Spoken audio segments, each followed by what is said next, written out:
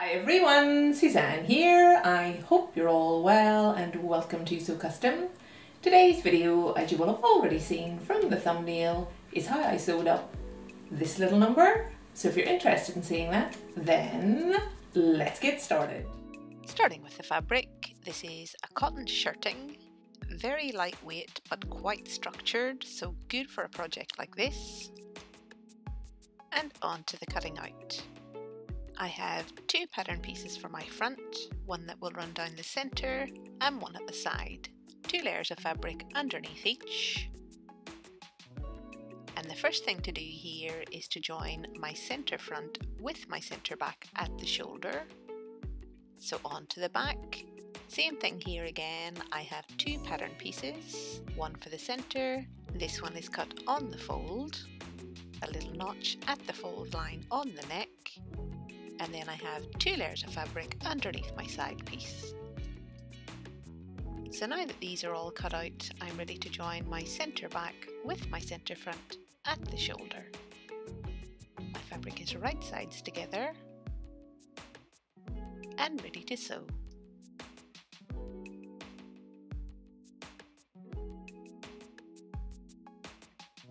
So I just need to tidy up that edge and give that seam a nice press, which you can see I've went ahead and done here. So now this piece is ready for my pleats. I have two layers of folded fabric underneath my pattern piece, a little notch on the fold line at the centre. So I have a little bit of prep work to do here before I can pleat this fabric down, and that is to finish the hem. So I'm going to do a very narrow folded hem here. So folding that raw edge in underneath and pressing, folding again and giving myself a good crease line. I'll finish that off camera and ready to stitch.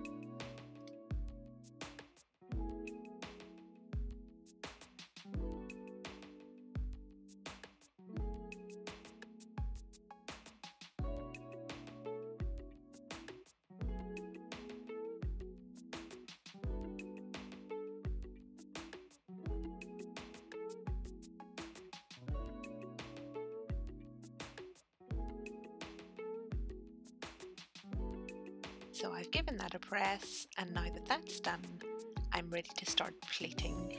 And in order to pleat, I've made myself a pleating tool. So I followed a fantastic tutorial by the lovely Diane Deziels in order to make this tool. I shall leave it linked in the description box below. So to pleat my fabric down, I'm just going to fold it over each of those little ridges I have in my tool. So lifting up the ridge, pressing my fabric from the middle outwards, making sure everything's nice and flat, and repeating.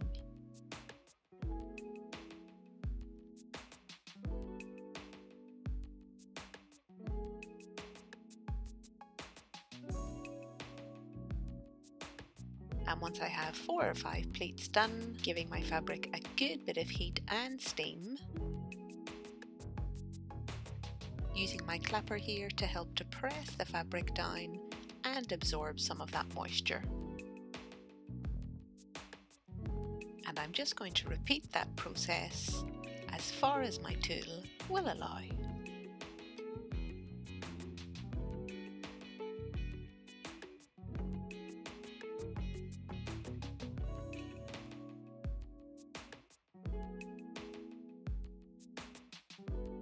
So I've just come to the bottom of my tool. I have a little bit more pleating I need to do, but before I can do that, I need to allow those pleats above to cool down completely before I remove them. So some time has now passed, my fabric is completely cold, so I'm just releasing the pleats at the bottom, giving myself a little bit more room on the tool to pleat that last little bit. And I'll do the same thing here as I did above, give that freshly pleated fabric some heat and steam, and allow it to cool. So that's that done. So now the very satisfying job of releasing the pleats from the tool. Super happy with this. And now the very last thing I have to do before I can add this to my bodice is just to run a stay stitch along that raw edge to hold those pleats in position. So stitching here within my seam allowance, using a little bit of a longer stitch length, back stitching to start,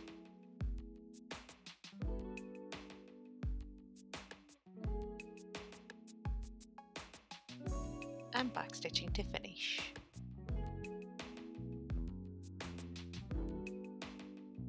And of course I've repeated that entire process, which you can see here. So now these are ready to be added to my bodice front and back. My fabric is right sides together, lining up that center notch with my shoulder.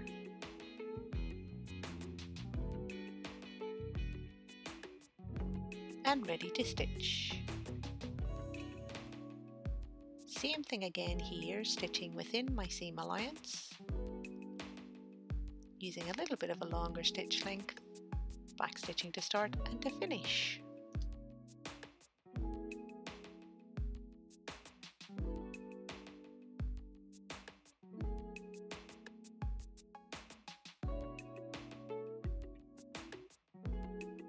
So that's my pleats all tacked into place, and now that that's done, I'm ready for my side front and back. So the first thing to do here is to join those together at the shoulder. My fabric is right sides together and ready to stitch.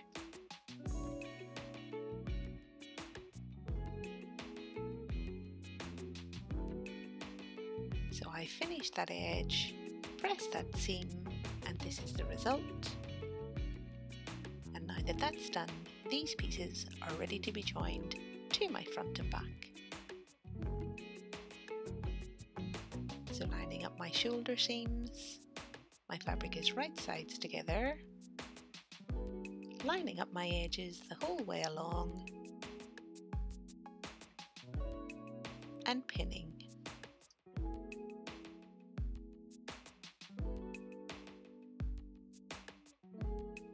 Ready to stitch, sewing this time at my 1 centimeter seam allowance, using a regular stitch length,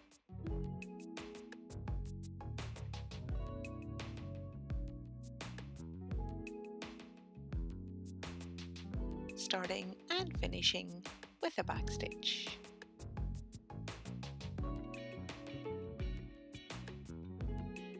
Finished off that seam on the overlocker and given it a good press, which you can see here. My pleats are nicely sandwiched in between. Super happy with this. So now that that's done, I'm ready for my placket pleats. I have 2 layers of fabric underneath my pattern piece, and the preparation for these pleats is slightly different to that of the shoulder pleats. So for this one, I just want to fold it along its length, give myself a nice crease line in the center, and now that that's done, I'm ready for pleating. So leaving about 1 centimeter on the top unpleated,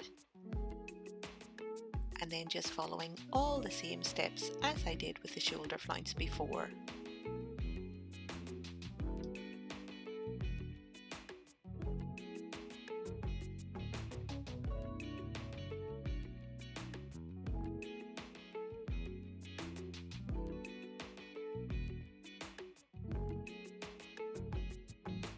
And off camera I've pleated down my second piece. I've allowed them to cool, and this is what I get.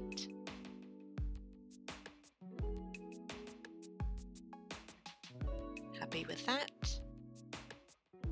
So I've got that lovely clean folded edge all pleated down nicely. So now to run that same tacking stitch as I did before along that raw edge.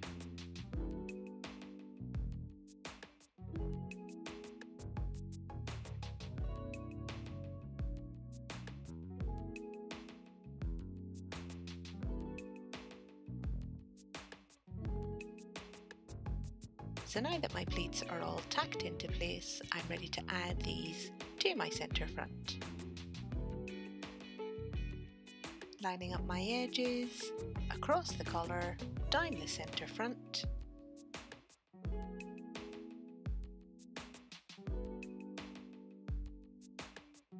And ready to stitch.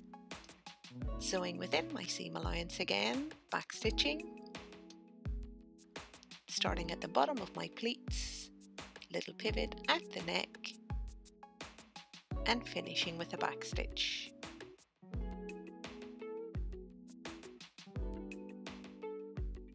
So that's that done. And of course I do exactly the same on the other side, which you can see here. They've had a press, and now that that's done, I'm ready to take care of my hems.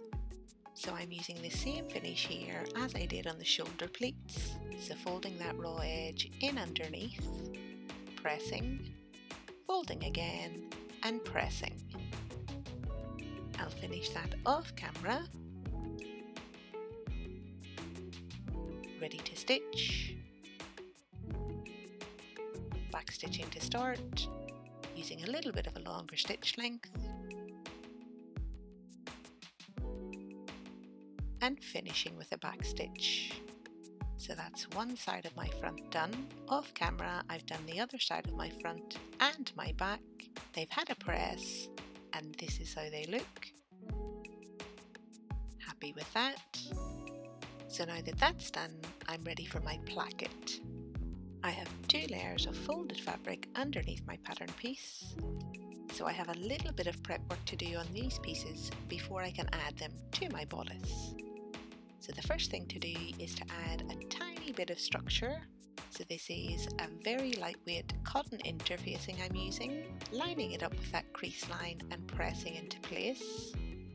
And the second bit of prep work is just to fold in my seam allowance on one side and press into place. So that's that done. And then the last bit of prep work I have to do is just to close up that hem edge. So folding my fabric back on itself at that centre crease, making sure that seam allowance is on top and ready to stitch. Stitching here at my 1 centimetre seam allowance, back stitching to start and back stitching to finish. So I've turned my fabric right side out and given it a press. And that completes the prep work I need to do for my placket. So laying my placket over my bodice, wrong side of bodice to right side of placket, lining up my edges and pinning, and stitching here at my 1 centimetre seam allowance, back stitching to start,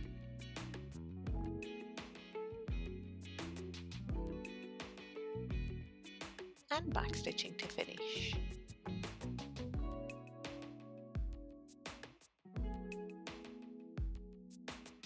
So to complete my placket, I'm just pressing those raw edges away from the bodice,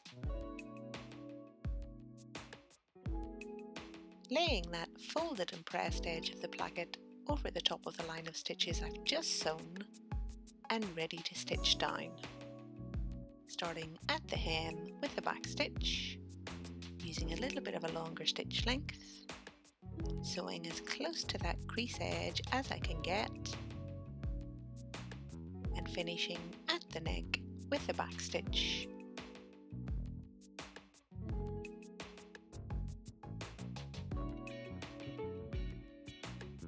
So of course I've done exactly the same on the other side.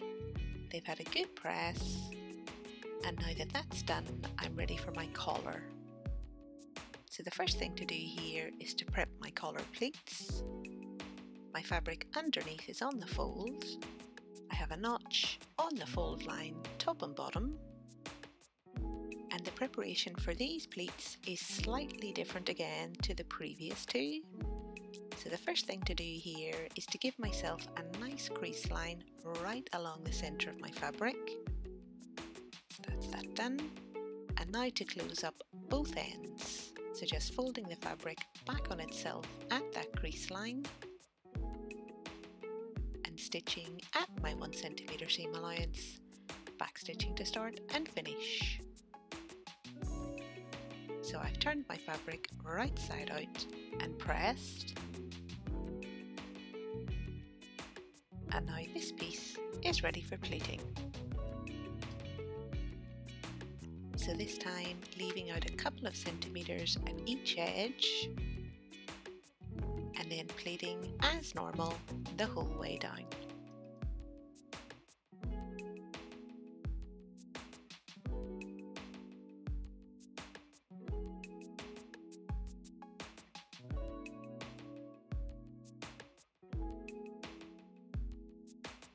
So my pleats have cooled, and off camera I've just ran that same tacking stitch along that bottom edge.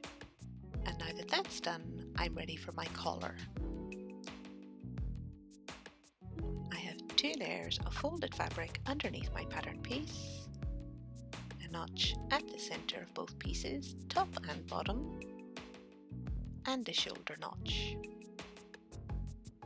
So just like my placket before, the first thing to do here is to add a little bit of structure to one of those pieces.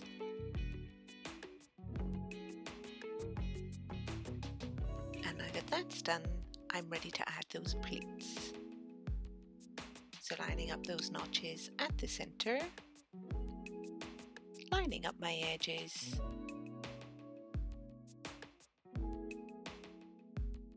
and ready to stitch. Sewing within my seam allowance again, just tacking these pleats to my collar, back stitching to start and back stitching to finish. So that's my pleats all tacked into place, and off camera I've just pressed up my seam allowance on my second collar piece, and here just laying it on top right sides together, sandwiching my pleats in between and pinning into place. Ready to stitch, back stitching to start, taking this nice and gently, trying to maintain that gorgeous curve along the collar's edge, stitching at my 1 centimeter seam allowance. Same thing on the other side, a few little pivots there,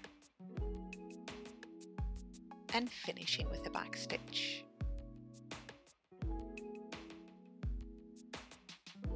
So I just need to trim down that seam allowance. So I'm taking off here about 2/3.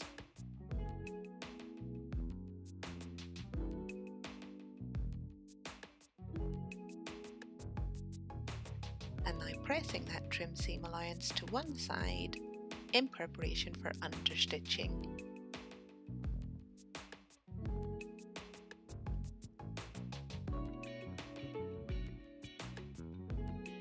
So stitching through one side of the collar, through that trim seam allowance, and I'm about 1 millimeter or 2 away from the pleats, using that little bit of a longer stitch length, starting and finishing with a back stitch.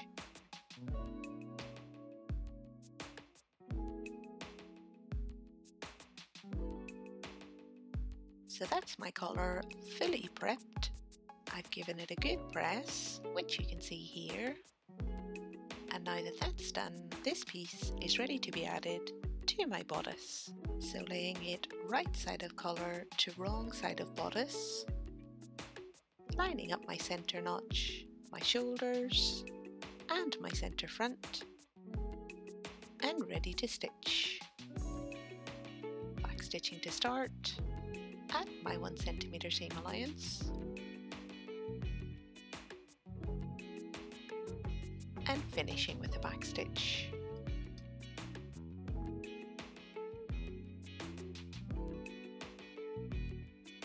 And off camera I've trimmed down that seam allowance in exactly the same way as I did before, and here just pressing that trim seam allowance towards the inside, folding that crease edge over the top, and ready to stitch down in exactly the same way as I did the placket before. starting with a back stitch, sewing as close to that crease edge as I can get, using a little bit of a longer stitch length, and finishing with a back stitch.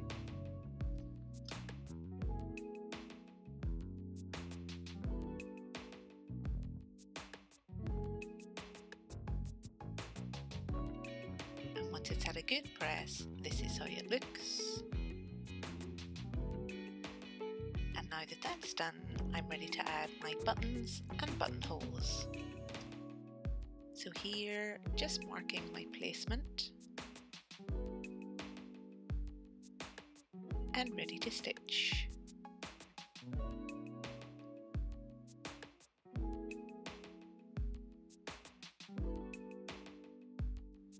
So that's my first couple of buttonholes sewn. I'll finish the rest off camera, and this is the result. And now to open up my buttonholes, I'm using this tool. This is new to me, the first time using it. Super quick and easy to use. And to help prevent fraying too much, I'm using this fray check. I finished that off camera. I've also pinned my top placket to the bottom, ready to mark where my buttons will be, using my fabric pen and popping a dot in right at the centre of each of those buttonholes. So that's that done.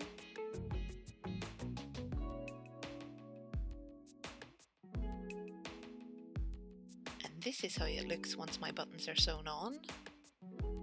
Super happy with this. And now that that's done, I'm ready to close up my side seams.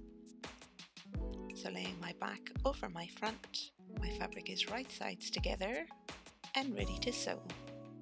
Stitching here at my 1 cm seam allowance, starting and finishing with a back stitch.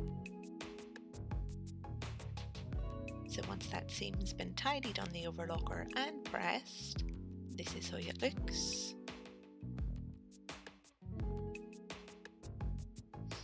And now the last thing I have to do is to finish off my armholes. And for this little top, I've decided on a bias finish. So I've cut myself a strip of super lightweight cotton. I folded my seam allowance at one end in underneath, and here just lining it up with that underarm seam.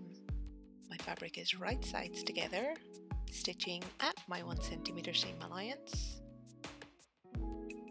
Coming round here to my starting position, laying the end of that bias over the top of the folded edge and stitching through all layers, finishing with a back stitch. And off camera, I've trimmed down that seam allowance. I've pressed it away from the bodice, so in exactly the same way as I did the collar before, I've placed my needle through the bias, through that trimmed seam allowance in underneath, about 1 or 2 millimeters away from the bodice, using a little bit of a longer stitch length, starting and finishing with a back stitch. So that's my bias understitched. Now to take care of that raw edge. So I'm just folding it in underneath, pressing, folding again and pressing.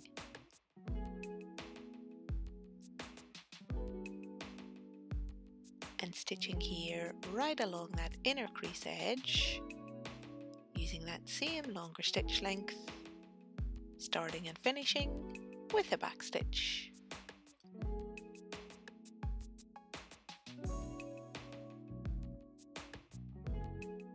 So the very last thing to do here is just to give my bias a final press, and with that, this little top is complete. So I have those gorgeous pleats sandwiched into my princess seams, that lovely bit of pleated trim along my placket, got my collar all in place complete with trim, my buttons right down the centre front, my double folded hem with that nice curved edge, and those same princess seams on the back. And this is what it looks like on. So this was my first time using that pleating tool, and I could not be more pleased with how it has worked. To make the tool itself, it takes a good bit of time, but for me, so well worth it. This opens up a whole new world of trims and designs. For this blouse though, I absolutely love the fit. I love all of the details. If you've been following along on Instagram, you will have seen the inspiration for this. My version is very much pared down from that, but for me, suits me so much better. Love how this has turned out. So I really hope you guys enjoyed the video. I hope you found it useful. If you did, give it a thumbs up. If you've not yet subscribed, please do, and I shall see you guys on Friday. Until then, I hope you have a fantastic week. Bye folks!